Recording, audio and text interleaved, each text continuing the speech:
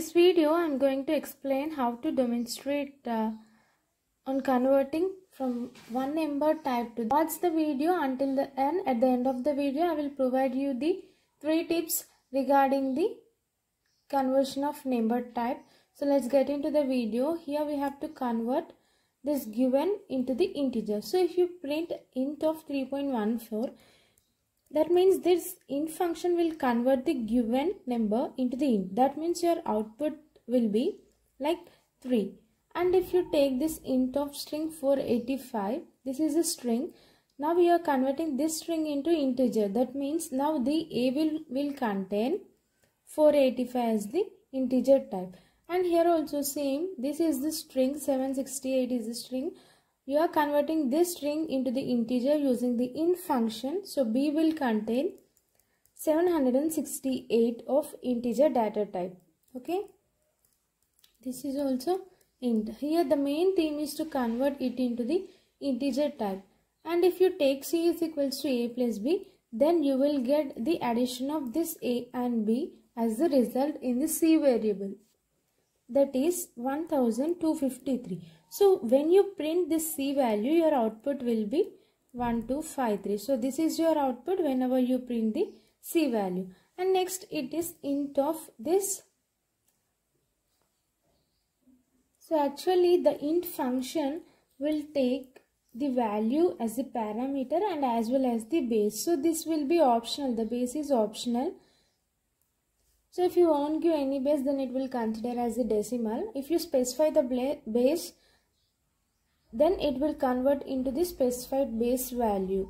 Okay, now here you are given the value as a string and the base is 2. Now this will be, so here the base represents that the number system the value is currently in, and this is the value. So this base will represent the number system of the given value. So if you take this string, so this is the binary number. So this represents the base of the binary number, that is 2. So here the integer, so this will converted into the integer. That means here 2 is the base, which it means the value is in the binary format. So this will be converted into the integer type. Now if you consider this, so this is the binary representation, so its decimal value will be 11.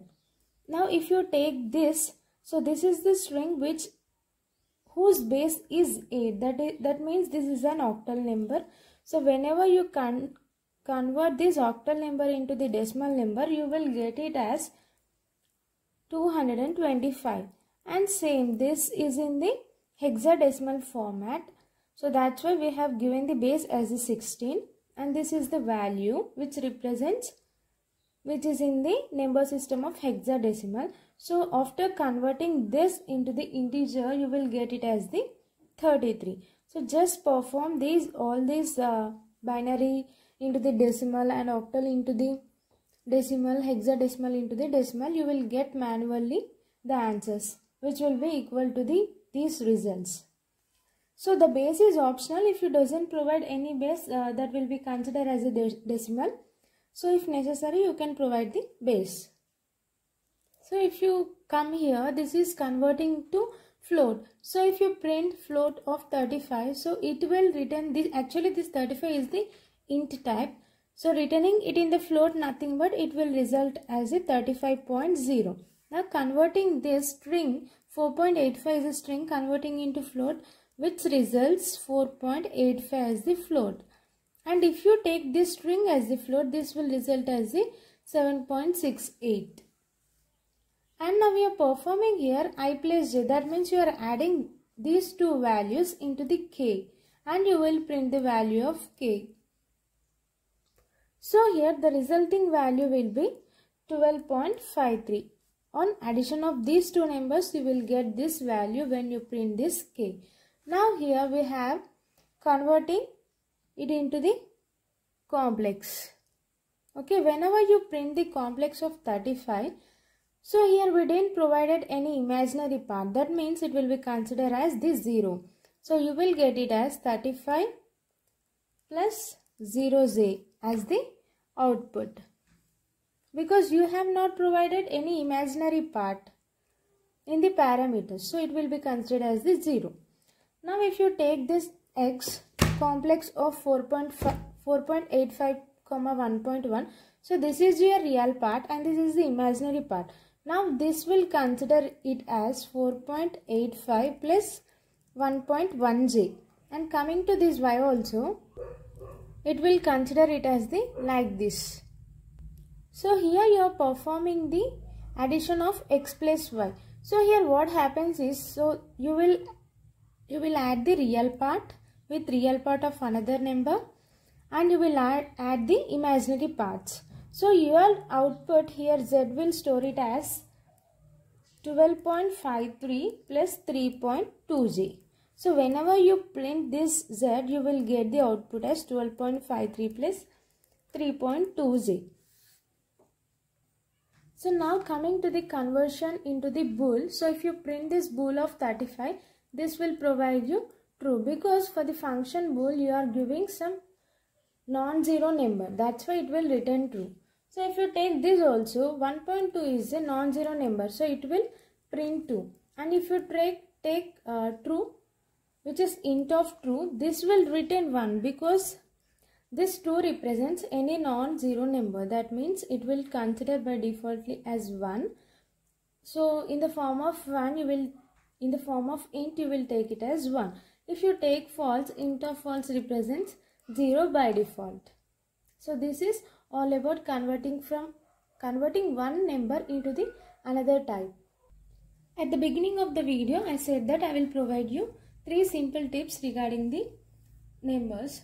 So it is possible to convert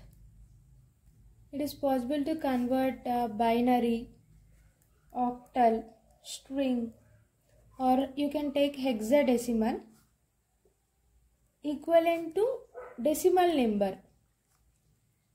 But you cannot do this for float. Once again I will say, it is possible to convert a binary number, that is binary number string or octal number string or hexadecimal string, to decimal integer, but it cannot be done for the float. And the next one is, while converting into complex, if you have only one argument, then the other will be considered as the 0. That means the imaginary part will be by default considered as the 0. That's why in the before example, if you have observed that the parameter only given as the argument 35, so we have taken it as 35 plus 0j, because here 0 is the imaginary part. And another tip regarding the bool is, any non-zero number can be considered, any non-zero number is treated as true, 0 is treated as false. So this is the tip regarding the Boolean data type, and this is regarding the complex, and this is regarding the float, which is not applicable for the conversion of binary and octal and hexadecimal numeric strings.